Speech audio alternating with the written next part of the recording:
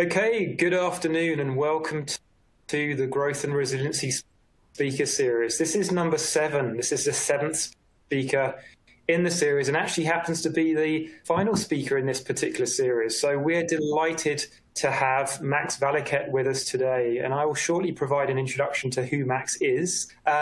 Before I've provided an introduction to the Growth and Resiliency Speaker Series. So this speaker series is being beamed across the province, in fact beamed globally to all of you currently online.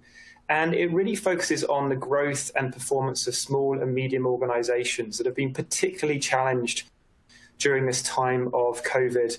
And so it's all about that resilience and recovery process. And we're delighted to be having the support of Mount Royal University in partnership with their Growth Catalyst program, as well as Alberta Innovates, which is the province's innovation engine and a key innovation ecosystem support organization. A number of you will know Alberta Innovates that are on the call today. But let's get to our keynotes today. Super excited to introduce Max Valiquette. He's an innovation, transformation, and marketing expert. Prime Minister Justin Trudeau, nonetheless, called him a can't-miss public speaker, and Marketing Magazine named him as one of the most influential marketers in Canada.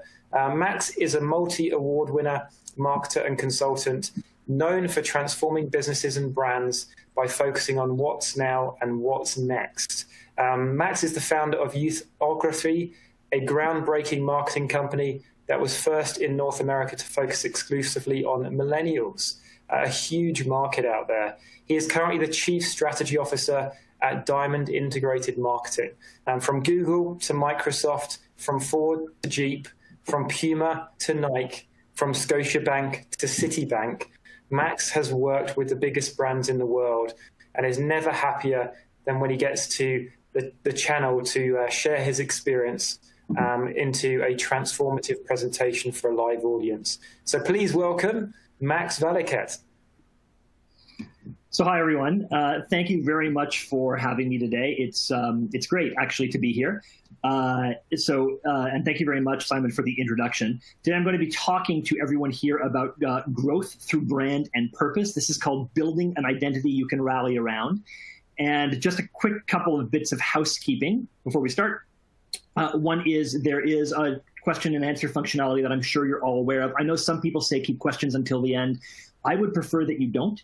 So please feel free to ask questions. They'll be pushed to me by the folks running this conference today, and I'm able to answer them in the moment. I'd prefer to deal with your questions while they're burning with you than I would prefer to sort of wait until the end for everything. That being said, we are limited to an hour, so if we don't get to your question or I push things along, don't take it personally. That's just me wanting to get through the entirety of the presentation. So first of all, thank you very much for having me. It's very nice to be here. I guess we're now getting into year 2 of making presentations like this. So hopefully we're all acclimatized, but not so acclimatized that we're not ready to spring back as things hopefully start to change. As was mentioned, I'm the CSO of Diamond. We are one of Canada's largest independent advertising agencies. But I'm going to talk a little bit about me and my brand first and foremost. Marketing Magazine, as was mentioned, called me one of Canada's most influential marketers, and depending on your mileage with the Prime Minister, you may be more or less well-disposed to hearing that he called me a can't-miss speaker. But specifically, I'm just bringing this up again, even after that wonderful introduction, because we're going to be talking about brands. We're going to be talking about brands and branding. We're going to be talking about brands and branding for personal businesses, for startups, and for scale-ups and businesses at very different stages of their life cycle. And we're going to talk about personal brands and the way that we have an impact on the brands of our businesses as well over the course of this presentation. So I'm bringing me up right now before we talk in a little more detail, and it will make sense in a few seconds. But that's the big thing that I want to talk about today, is that we're going to be talking about big brands and small brands and back again. And so when I teach brand and branding specifically for growth, I like to talk about big, huge brands of which we are all aware, even if our businesses quite aren't at that stage yet.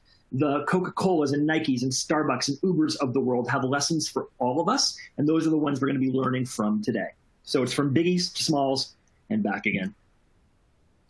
All right, so we've got a couple of seconds to come through, but the first one here today is going to be talking about personal brands, which I refer to as being the ultimate startup or scale-up brand.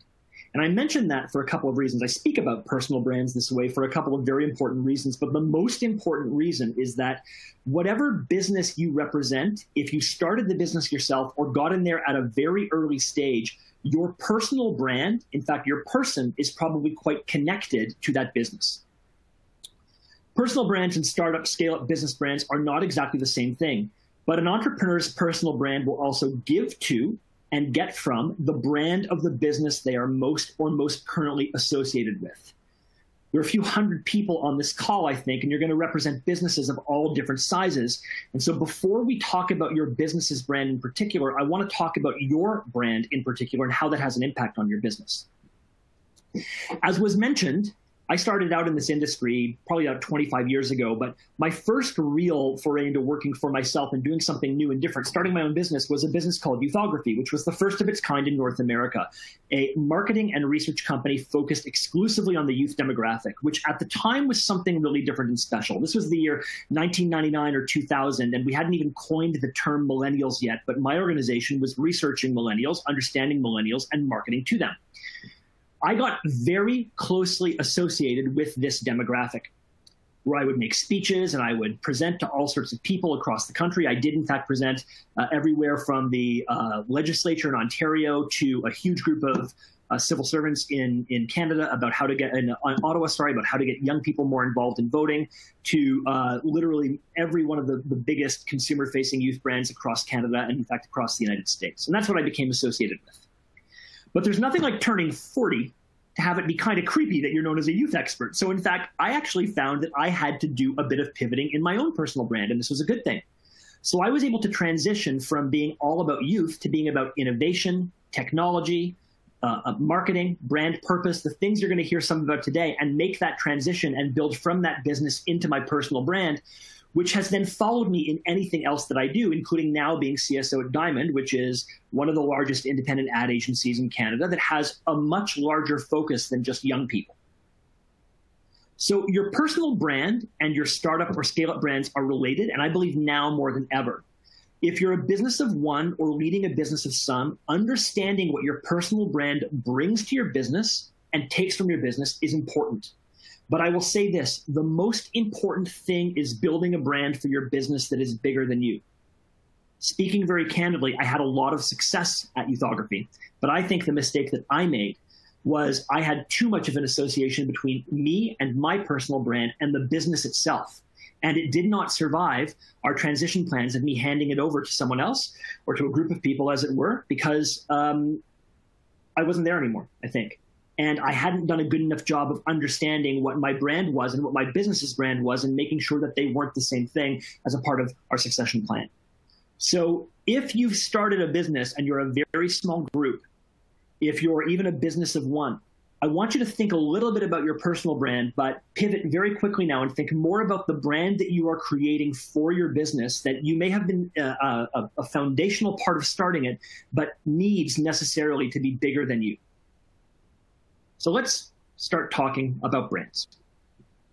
Here's our first section, which is what is a brand? And I mean, you've got options in the Q&A here, so please feel free. But does anyone actually feel like just typing in what you think a brand is? I don't mean the names of some popular brands, but does anyone, just for the great recognition I'm going to bring to them in front of a group of their peers, feel like bringing a definition of what they think a brand is? You can put that in the Q&A or put that in chat somewhere if you'd like to. This is a tough one, and sometimes I get people who want to lift up their hand and go, a brand is something. A brand is a symbol. A brand is a logo. Some people will say a brand is the way you express what you do. I think we can use this guy's description of what a brand is. This is Seth Godin, and he's a great thinker about marketing. And he says, a brand is the set of expectations, memories, stories, and relationships that, taken together, account for a consumer's decision to choose one product or service over another. If the consumer, whether it's a business, a buyer, a voter, or a donor, doesn't pay a premium, make a selection, or spread the word, then no brand value exists for the consumer. I put it in a slightly shorter way, which is to say a brand is a promise of value that has value. It is a promise to deliver functional benefits and affinity benefits to all of your stakeholders. And when you do it right, it leads to disproportionate loyalty, which creates value. Your brand is the way that you promise your customers that they're going to get something from your business. And if you do that well and right and often enough and build your brand up correctly, your brand has value, as does your business have value. I'm going to use a couple of examples, but what I want to show is that this has actually been the case for as long as there has been commerce. This is from Pompeii, somewhere obviously before 79 AD, when the entire city was covered in the ash of a volcano. And as much as that's an enormous historical tragedy, we can point back to Pompeii when we're looking at things historically, because so much of the town was preserved by that volcanic eruption. Pompeians loved to write on the walls of their houses. And we know this because those walls have actually been preserved. The writing on those walls actually turned into advertising. Recommendations on where to get the best bread or the best wine or the cheapest meat. Ads were written on the walls of houses advertising where to buy things.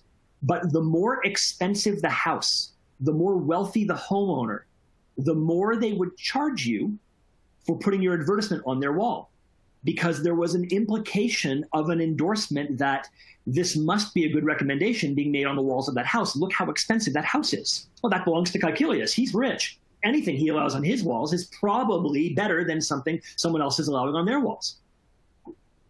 That's advertising as we know it. That's influencer marketing as we know it. That's buying for a media placement. That's guerrilla marketing even as we know it, but 2,000 years ago. So that's a good example of how a brand matters and how important brands have been ever since we've had business. I can go to an example that's a little more recent, and I think some of you may well recognize this symbol. This is Bass Pale Ale. And often when we think about brands, we tend to think about a logo. A brand is so much more than a logo, but it's a good example of how much brands matter. Bass is a delightful beer. It's made in Burton-on-Trent in England. That's about 2 hours outside of London. And it was started in 1777, and by 1877, Bass was the biggest brewery in the world. The red triangle was first stamped on barrels to identify what brewery it came from. There was a yellow one, and there was a blue one, and there was a red one, and Bass actually had 3 separate breweries going. Generally, it was considered that the red ale was actually the best tasting ale, and so it is the one that people demanded more of, and so you started seeing more and more of these red triangles. The beer was really good, and stamping that triangle with that logo on it became the promise of quality. Again, a brand is a promise of value that has value. This is actually the first trademark symbol in at least the United Kingdom, but perhaps all of Europe, where the very smart people working on Bass in the 19th century realized that they shouldn't just be trademarking the beer in the barrels or the process that it takes to get there. They shouldn't own a patent just on that.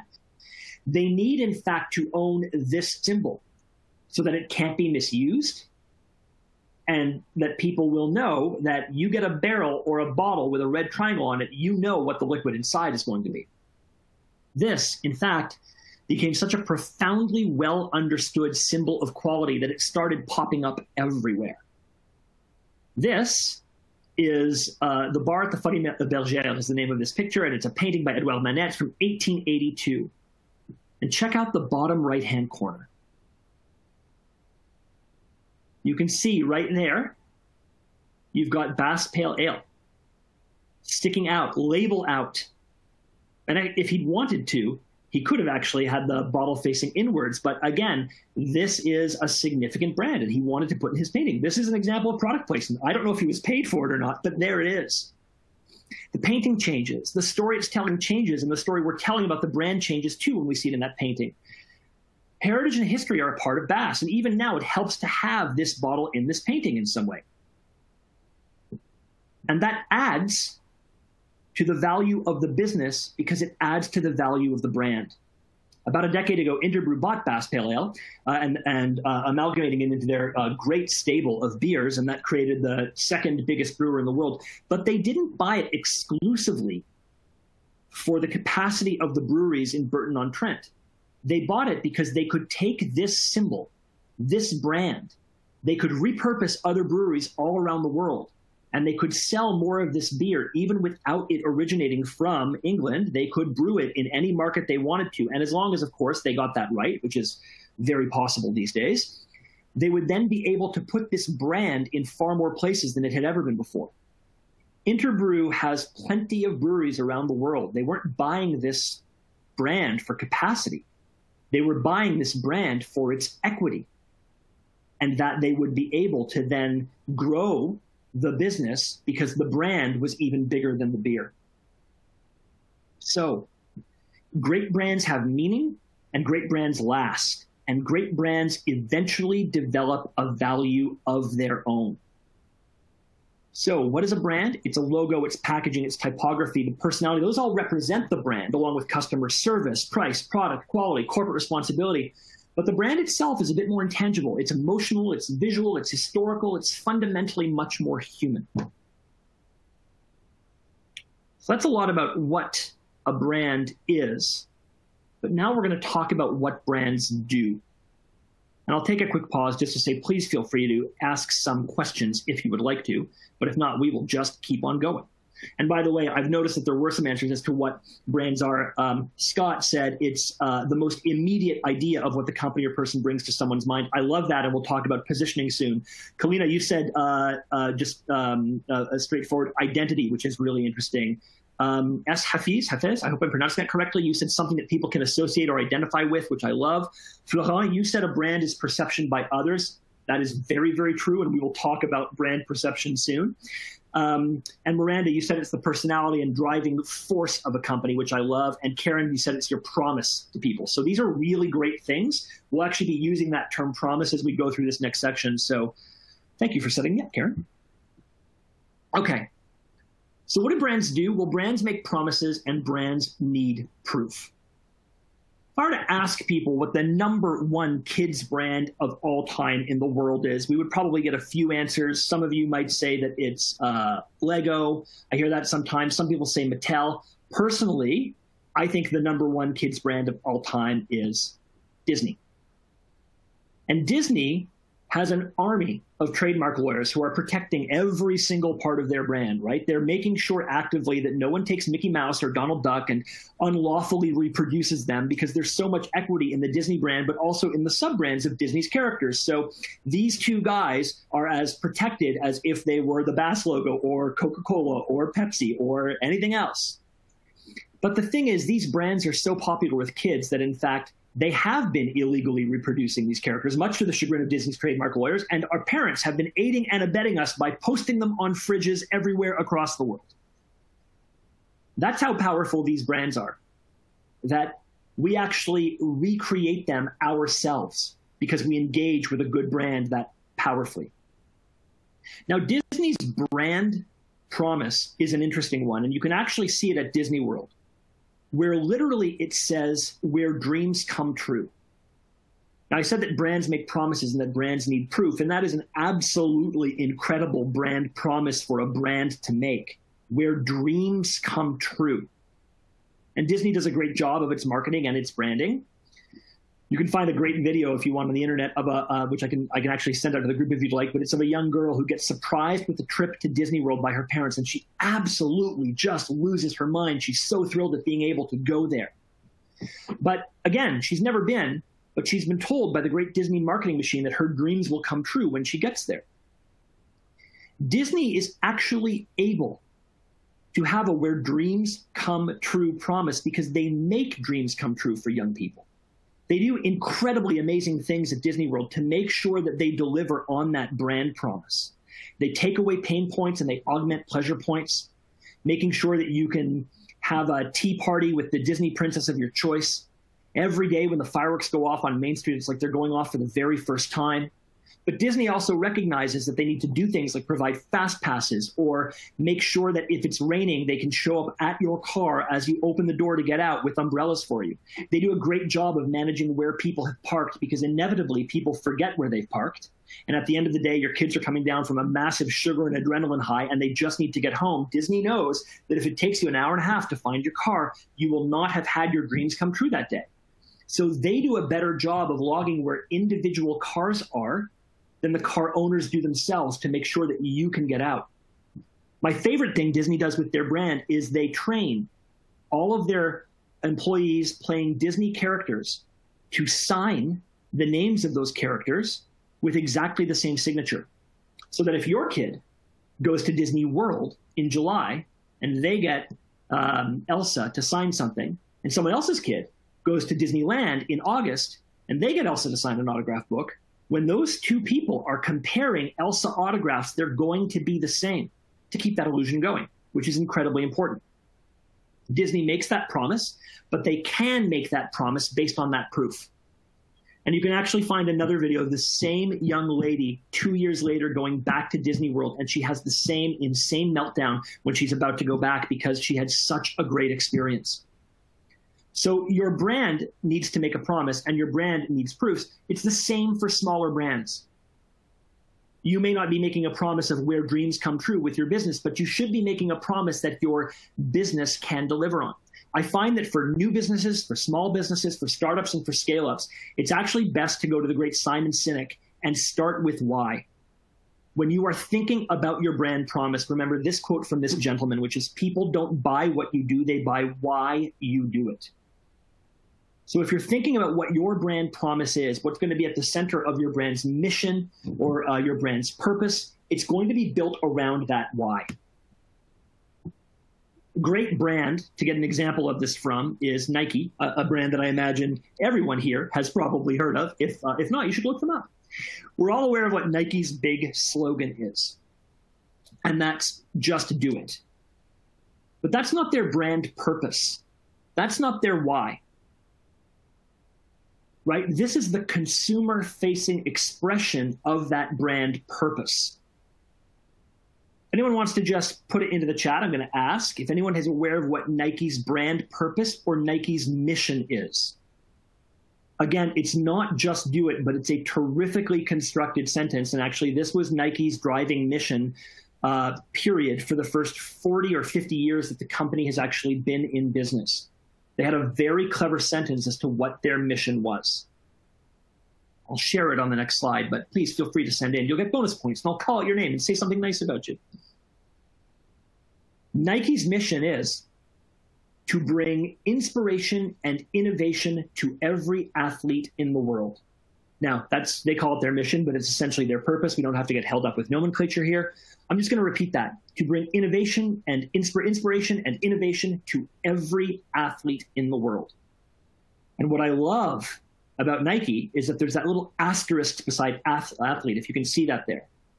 And they say this: if you have a body, you are an athlete.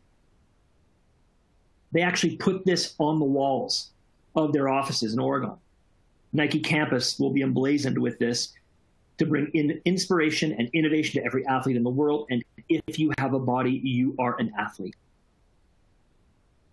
And Florent, you're on fire here. Either you work for Nike or you're just very good at Googling, or do you have this tattooed on you somewhere? I don't actually know, but that's exactly right. Bring inspiration, innovation to every athlete in the world. And then they have a greater mission, which is about groundbreaking sports innovations, making their products sustainably, all of that kind of stuff. That's very true. The very first Nike ad for Just Do It did not feature Michael Jordan, didn't feature Bo Jackson. It came out in 1988. It actually felt a guy named Walter Stack. And I would recommend anyone Google Walter Stack and Nike, and you'll get this commercial. And essentially, you see an old man who's running across the Golden Gate Bridge in San Francisco. And he talks about how he goes running every morning. And then it says Walter Stack, 80 years old, on the screen. And he turns to the camera and he says, "People ask me how I keep my teeth from chattering when I run early in the morning." And then he turns to the camera and he goes, "I just leave them at home." And then it says, "Just do it." So when Nike says innovation and inspiration to every athlete, they mean every athlete. And what I absolutely love about that ad is that was the launch ad for Just Do It. It didn't feature some famous, incredible, multi-millionaire athlete who had won championships or been at the pinnacle of their sport. Nike proved their brand purpose and how applicable it would be to everyone by being able to create compelling branding and compelling marketing that didn't feature those guys, that featured someone who was much more in line with one of their more regular customers. I will say that in the time since, Nike's actually pivoted a little bit their brand purpose. And so they still talk about this vision of innovation and inspiration, but now they would say their larger purpose is uniting the world through sport. And you can see in their latest branding that they've taken it a step beyond about being just about the innovation and inspiration for athletes, but in fact, this sense of uniting the world. And their last big brand ad that featured split screen cutaways of different athletes doing different things, but looking like they were one at the same time was a really good example of that. And they've doubled down on that notion of uniting the world through sport. And Nike's having a really great couple of years right now. And it is in no small part due to how well they've managed to communicate what their brand is about. So why you do is also why you matter to your customers. And a great purpose builds a great brand. That's true for big brands. That's true for smaller brands as well. And so incredibly important for you and for your brand is that you figure out what your purpose is. And I know there's different people in the room who have different levels of growth in their business currently.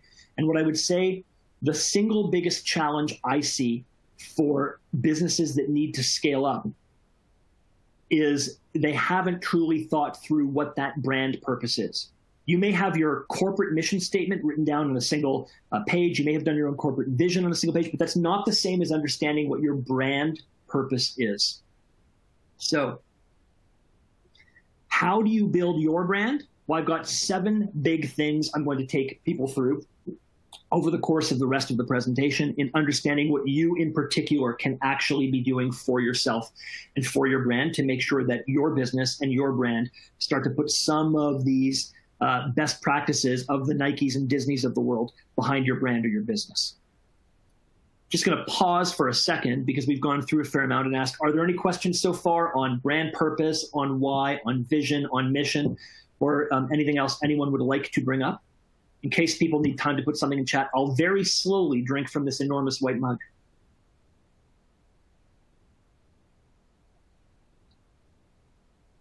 That was delicious. Karen just asked, this is great. Karen just said, sorry, this is Karen Anderson, who just said, having a clear why helped me drop what we were doing and innovate new ways to fulfill our why during COVID. And Karen, would you mind just putting in the chat what your business is, if that's okay? You don't have to, but if you would, what a great example this is. So thank you very much for sharing that, because the single biggest things that I noticed for businesses that were able to successfully pivot during COVID was, in fact, having a great understanding of what their why was. We heard a lot of stories of the alcohol company that made sanitizer, and that's not what I mean by a business pivot. That's a moment-based pivoting of a business that uses what your resources are and what you're able to do, having lots of alcohol in hand, being able to put it in bottles, send it out there, as a way to meet a demand that was necessary. But unsurprisingly, the people who actually make sanitizers and wipes and all of those things were eventually able to scale up their own operations and provide better, not necessarily better, but provide to more of their customers the stuff that we needed. That to me is not as much of a COVID pivot as you have a business and you may have an entirely new long-term market, not just something that is relevant for the pandemic, but something that is relevant during COVID and after, that allows you to fundamentally pivot your what your business is doing and discover a new market, or an existing a way to get further entrenched with your existing customers, or something new that you should be bringing to the table that will outlast something like a pandemic for a year. It tends to go back to that why. I noticed actually that there were a lot of clothing and apparel brands, some of whom got very early into masks and protective equipment and that kind of thing, and very much ramped up at the beginning to say, oh, we can do this, when supply was very short. I'm noticing that some of the larger clothing brands have actually done a much better job of integrating masks into their regular offerings. And the masks that they're making are increasingly less just about being a functional looking mask, and instead looking at something great that matches the general style of clothing. So H&M, for instance, does colorful printed masks now that you can buy for a very cheap price that look like the kind of accessory that should be right beside a pair of socks. but they understood that their fast fashion consumer, and their why is, to provide innovative and interesting fashion for everyone at great prices, that they'd be looking for their masks to actually probably look a little bit interesting and also be not that expensive. So it's that kind of brand pivoting that I'm talking about. Karen, you mentioned your Alberta food tours. Our why is to increase the health of soil, food, and people. We did that through storytelling, connecting people through experiences we created for people to eat, engage, and explore with in-person tours. And this is great. Now we developed a self-guided food tour game, care package gift boxes filled with Alberta food products. I'll send you my address, Karen, and virtual breakout room food-oriented activities. So this is great because your why isn't to have people tour Alberta. Your why is to increase the health of soil, food, and people. And I love that. That's a greatly well-defined why, which means that as soon as tours are back on again, you'll be able to do that as soon as that's possible. But I love that your why isn't to provide tours through Alberta's food industry for as many people as possible. That's an output of that why. The why is to increase the health of soil, food, and people. So I just love it. Florent, you asked for tips on how to translate vision and mission into strategy and where to start. I'm going to start right now. So many good segues from people asking questions today. I'm very appreciative of this. So let's talk about some actionable things to do with some actionable examples. So if you haven't actually written your why down yet, my step number one is, first of all, to find your why.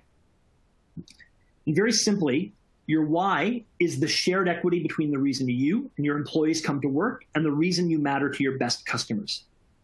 It's very difficult to put how to find your why on a single slide, but this, for me, has been consistently the best way to do it.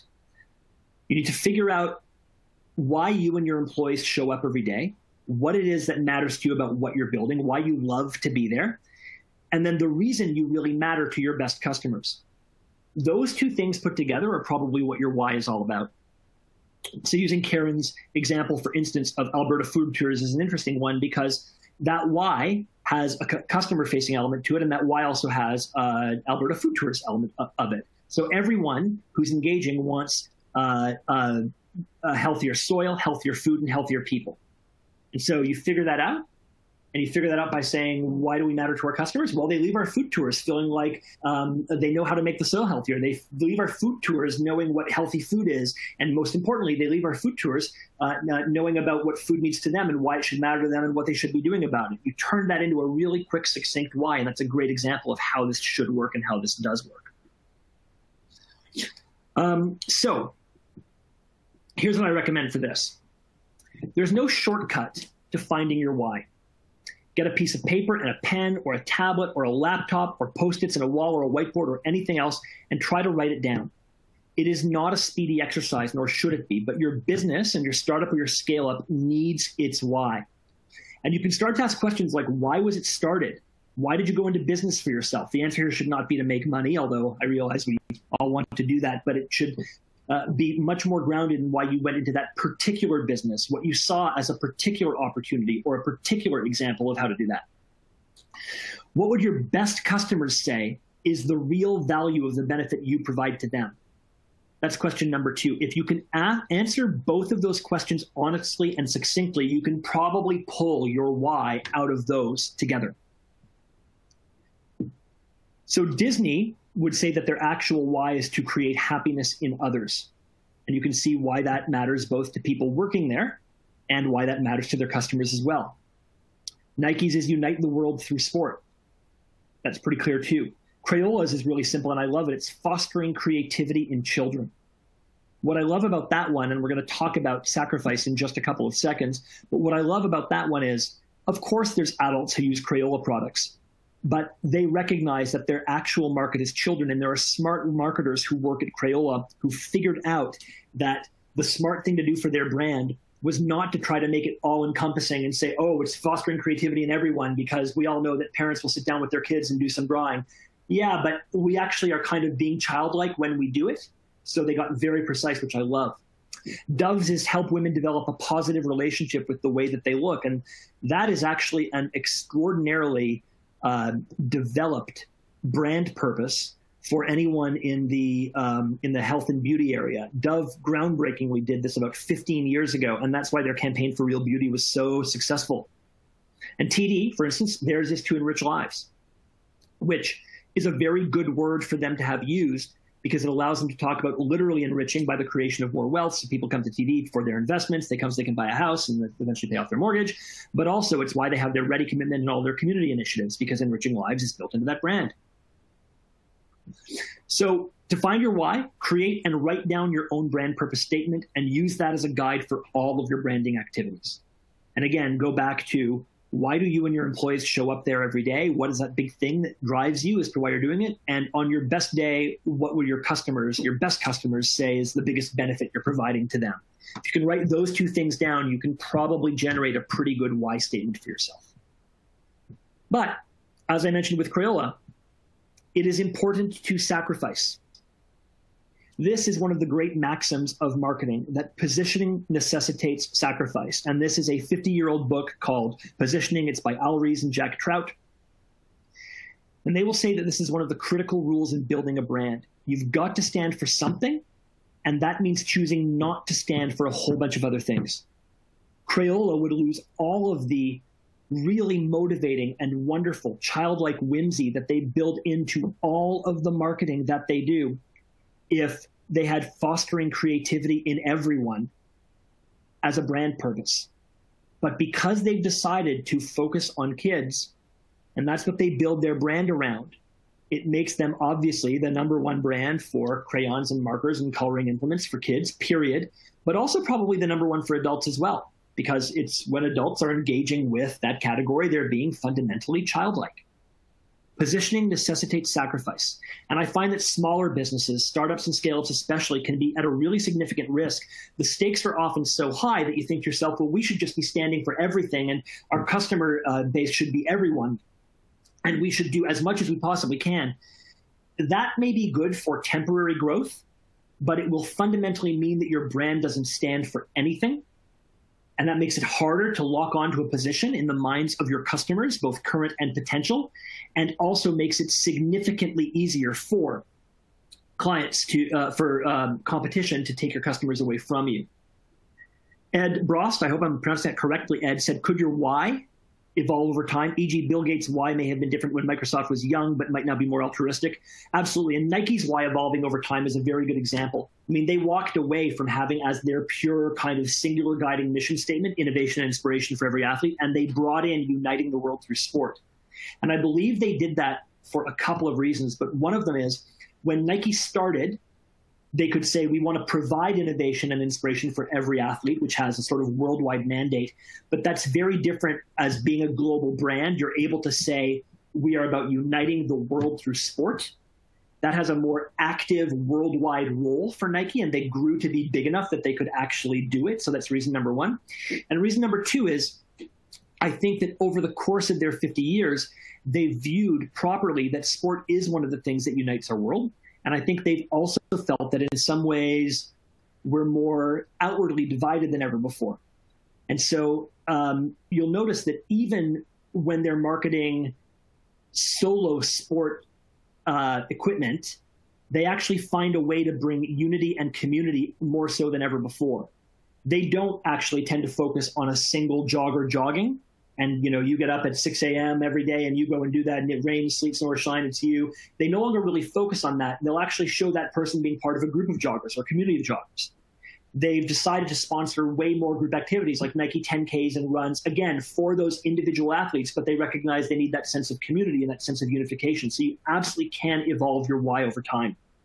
What I would say, though, is don't build a why that you're expecting to evolve. Build a why that is really great for your business and that feels evergreen and forward-looking. And if you get so successful that at the point it can be evolved, you will do so. But don't start building a why that needs to be evolved. Instead, think about building a great why, a distinct why, a differentiated why for your business. And that evolution, if necessary, will come down the road. Build the why for now and forever. Evolve it as needs. And I would just say here again, don't try to build a brand that does everything that your competition does. Focus on the thing that you do best that matters the most. There are two enormous purveyors of coffee in Canada. I mean, there's more than that, but there's two big ones that we can think of as being real coffee-driven brands and retail brands, restaurant brands, and that would be Starbucks as one of them. And Starbucks says that their big why is moments of connection. So you'll notice that the title of their why is just moments of connection. It doesn't even mention coffee yet until you get into the fine print, which says, we believe a shared moment of genuine connection over coffee is a simple act that helps provide an uplifting part of someone's day. Getting that moment right, every time, every cup, everywhere we are, creates a brighter outlook for customers, for ourselves, and for our world. But look at the way that notion of connection bleeds into everything that Starbucks does. Right, so famously, Howard Schultz, who founded Starbucks, or one of the founders of Starbucks, talked about the third place, which may seem like a long time ago that we were actually going to coffee houses and for them to provide a third place. But he was noticing that Americans were spending less time in places like bowling alleys and clubs and that kind of thing. And he recognized there needed to be a third place. So Starbucks actually built their brand purpose into a real investment in store design. They wanted it to be a place that you wanted to stay. They do things like community bulletin boards, which seems really old school, but is really wonderful and really delightful because it's about moments of connection. They use their app to bring you back into the store, again, for moments of connection around that ritual of coffee, not just around getting something, the liquid itself. It's always around something bigger than that. They hire and manage their entire staff to be as outgoing and as engaging as they possibly can, to have conversations with their customers. They put your name on the cup, even when they get it wrong. And here's some examples from Starbucks Fails website, where someone whose name was Andy was Auntie. That was Marla, who's Barbara. Barbara was Marla. There's Bionta, who was Bianca. There's Chad, who was Shat. And I can't actually even read that. I think this is Bacharda, who was Patricia. You can find these online everywhere where people love to post when Starbucks gets their name wrong. But I would actually argue that this is another good example of a kind of moment of connection, because we've all had our name misspelled or misspoken or mispronounced by people. We don't really care about it. And it's an element of comedy, and that not taking yourself too seriously about it brings that moment of connection. They will even make products that are much more designed for being shared over Instagram than they are actually for being consumed. I don't know if you've ever had the unicorn frappuccino. Not a big fan myself, because I don't think anyone needs their monthly allotment of sugar in a single beverage. But it wasn't really designed with an effort to make sure that it was the best tasting thing in the world. It was really designed for a younger consumer who likes to create moments of connection and share things that look cool, and that's that unicorn frappuccino. Now compare that to Tim Hortons. Again, a very successful brand. Usually, in fact, you'll find that in almost any category, there will be multiple successful brands, and what they've all done is defined a very specific why that actually allows them to be distinct and differentiated from the competition. Tim's why is about fueling us for the joys and jobs of living in Canada. It's something about fueling Canadians for life in Canada at the core of what they do. Where Starbucks is about the moment of connection, they put your name on the cup. Where Tim's is about fueling you for your day, they put the contents of the cup on the cup, right? Starbucks writes your name, Tim's puts medium double-double. Again, there's room for both of these brands to do really well if they have a distinct and differentiated why that works for themselves. I would argue that both Tim's and Starbucks, when they start to lose their why, is when they start to lose their way. So for sacrifice, focus that brand purpose on something specific and clear. Don't do everything. Do a great job of standing for one thing. And remember, there's rooms for lots of winners, whether the brands are big or small. What winning brands have in common is that they pick one thing and they own it. So number 3 is distinct, not different. That one thing you want to put at the center of your brand does not have to be something unique to you. Think distinct, not different. The last thing to think about as you build your brand purpose is that the why, that the one thing that you stand for doesn't have to be unique to you. You don't have to be different. You have to be distinct. Different just means 2 things that aren't the same. Distinct means a quality that you own that you want to highlight. unless you have a product or a service or a feature that your competition will never be able to reproduce, and that also matters to your customers above all else, you can put what you want to make distinct about your brand front and center, the distinct benefit to the customer that you want to focus on and own as yours. It is almost always better than building a brand around a service or a feature or a functionality that you offer right now. Which isn't to say you wouldn't message about that feature or that functionality, but you would wrap it up as a distinct piece of branding as opposed to a widget that we have. I want to show you what I mean with, and I'll actually use Nike as an example for this. But actually, the examples that I'm seeing a lot of these days, to be honest, are food delivery brands.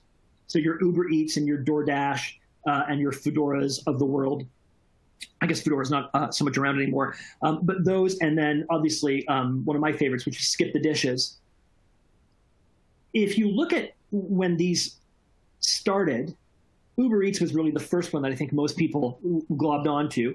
And initially, their whole positioning was about, we are delivering food to you using the gig economy and the fleet of people who are out there.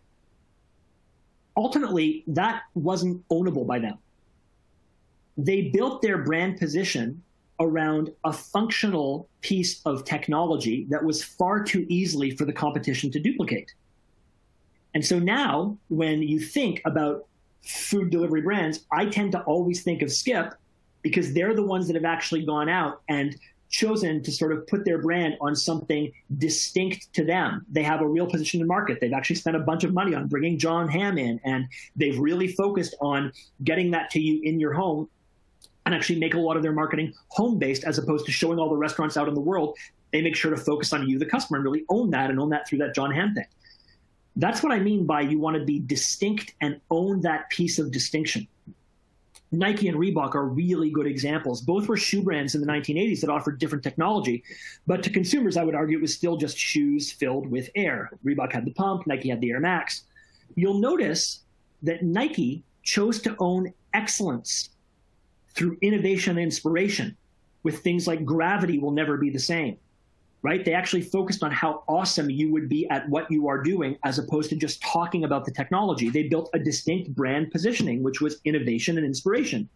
Reebok just said, pump it up, which again, may focus more on the ownable technology that they have, but not on a distinct positioning that roots it in why it matters to its customers. Same thing happened with running ads, where Nike would actually show all of their athletic shoes and just go smoke them. Whereas Reebok would talk at length about, this may be the only place in the club where these shoes won't perform, and would talk about the technology in the shoes itself. Nike understood that the distinct brand positioning was why this matters to someone who's going to buy these shoes, is because they are going to be inspired and they're going to believe that they will excel in the athletic field that they're choosing. Reebok instead wanted to talk about, here's what our soles are made of. So distinct, not different. How you choose to talk about the thing, how you talk about the thing you choose as a point of distinction matters more to your brand than a functional difference you own.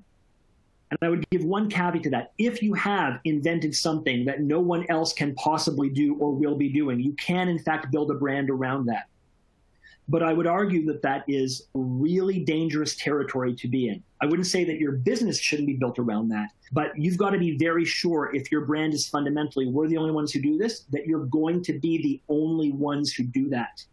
Instead, you may want to distinctly talk about the thing that you do well in a way that no one else is talking about it. Number 4 is use the right tools. And so we all work differently, so your mileage may vary with this. But in my experience, good branding starts with more than a keyboard or even a piece of paper or pen. This is actually the window in my house, and this is a brand that I built with Post-it notes and colors and different colors of markers to use on them. I needed a bunch of complex thoughts, so I had to be able to take something off the wall and put it back elsewhere. But this is an actual brand that I built using Post-it notes, and that's how I had to get all of my thoughts organized. You're going to be articulating lots of different thoughts as you work on your brand and your business. You want to bring some ideas together. You want to kill others. You want to move them around. I would say whatever tools you're using to start thinking about why you show up at work every day, why your employees show up at work every day, and also what the benefits are to your customers on your very best day, I would say make sure you can capture everything and make sure you can organize, synthesize, sacrifice, write. You don't, in my experience, want just a single piece of paper and a pen and to be writing out things. You want to be able to actually organize complex thoughts. You can do that online with technology. You can do that in an analog fashion if you want to. And the other most important tool is research. And this is where smaller businesses and personal brands are often at a loss and have a lot in common. Research can be really expensive and unwieldy. But what you do have access to are people in your circle. That's clients if you've got a going concern, or the people in your life if you're starting a personal business, or you're actually just at that real beginning startup area and you're not scaling up fully yet into that next level. So conduct stakeholder interviews or surveys with your clients, focusing on your positive attributes and successes only in this case. This isn't the kind of customer research you do about what should we be doing to get better. Find out what it is people love about you and that brought them to engage with your business in the first place and has them re-engage with your business, because that's something to build into your brand purpose. And then if you've got, keep on doing that other research, by the way, to find out what isn't working, but the stuff that isn't working isn't what makes it into your brand, right? And then if you can, if you've got data, if that's available to you, dig into that. And if you've got numbers, they may tell you something about your brand. If you are just starting your business and it's based around you as a person, you can conduct a kind of activity called a strength bombardment, in which you actually get the people around you to talk about what your strengths are or what your very early business's strengths are in a way that is actually very empowering. And so just if you Google that term strength bombardment, you'll find examples of it. But essentially, you actually want to get people who have great things to say about you and the business that has just started and ask them to pick the one thing that they like the best about it. And maybe about you, it may be about the business. Those things can actually be the foundation for a very good brand purpose for brands that are just starting. Next up after that is a brand identity and a brand book. Every business needs that brand purpose translated into a brand identity, and that brand identity codified into a brand Bible or brand playbook or brand book. At a minimum, this will be a logo and a word mark, as well as general look and feel guidelines. It also should include any other branded collateral materials and should get into things like tone of voice, website guidelines, social media presence. It may even include sample advertising and marketing materials. Every great brand does this. That's actually the cover page for Starbucks' global brand book.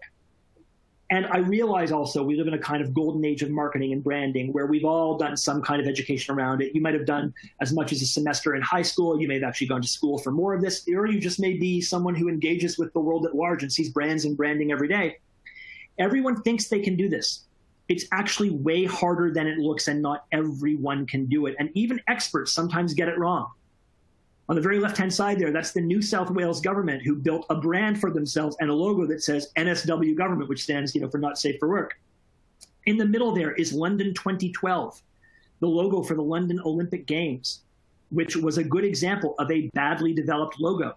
It was supposed to, I think, vaguely say 2012 there, and I think that's supposed to be a girl at a computer on the right-hand side, but it was just a garbled mess to some people. Others thought it looked like two members of the Simpsons family kissing each other.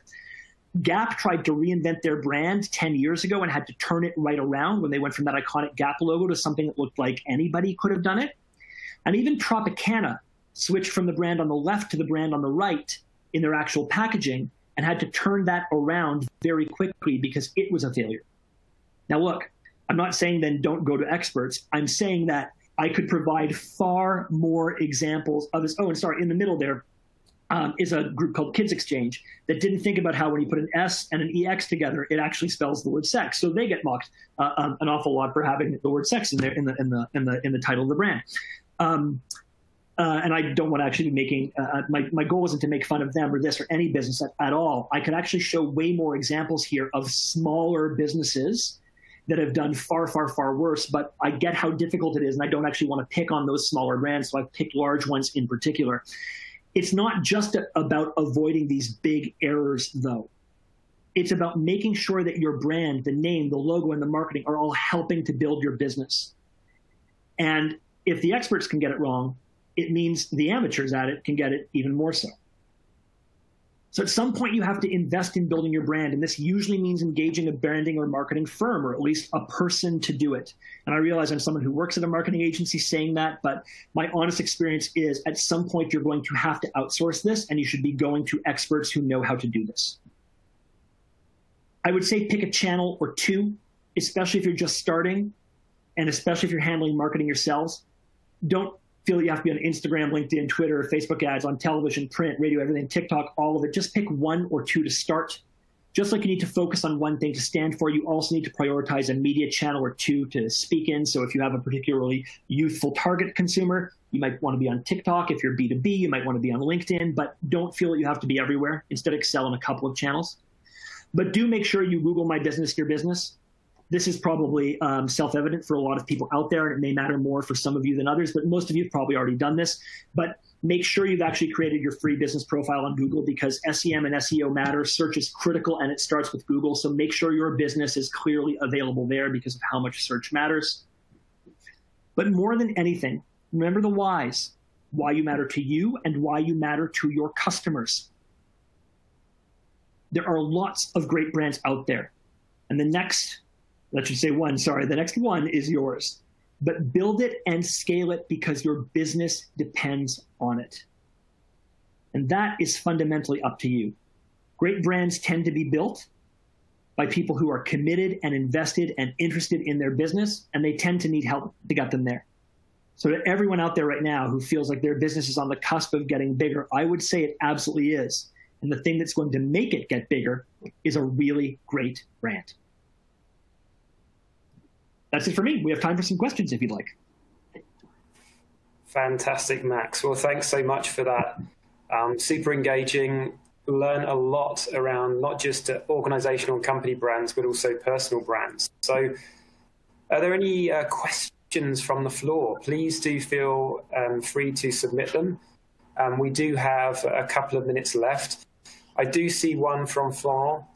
Max, you might like to answer, which is tips on developing brand as a media company with 2 markets and sponsors. So how would you approach that?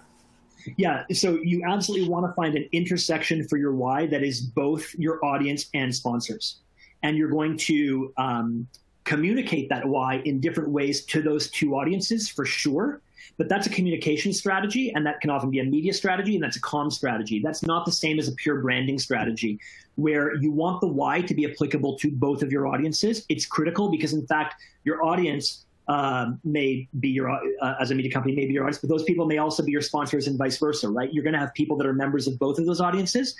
But regardless, it is critical that the why for a single business is applicable to both those audiences. Don't try to build 2 whys. Instead, a single why that then gets communicated purposefully. And we had another question, communicated purposefully to those 2 audiences. We did have someone who just mentioned that NSW stands for New South Wales. I get that. What I wanted to point out is it also stands for Not Safe for Work. And so I probably wouldn't be going out with a logo front and center that communicates something different than what that does. Fantastic, Max. Well, we've run out of time today, so just wanted to say a huge thank you for sharing all of that knowledge with us. I'm sure a lot of us have found that supremely helpful on the call today of just building our brands, reviewing that work and progress that we've done. So thanks, virtual high five, Max. And yeah, you've joined today the Growth and Resiliency Speaker Series. This was the final speaker in this particular series. We're super excited to have partnered with the Mount Royal University and Growth Catalyst program, as well as Alberta Innovates, the province's innovation engine. So do watch this space for future events. Obviously, this will be posted on the Unbound platform and also YouTube. So there'll be various ways that you can catch this. You can share it with the rest of your audience and others that may be interested in seeing this. So thanks a lot, everybody, and we'll see you again hopefully soon.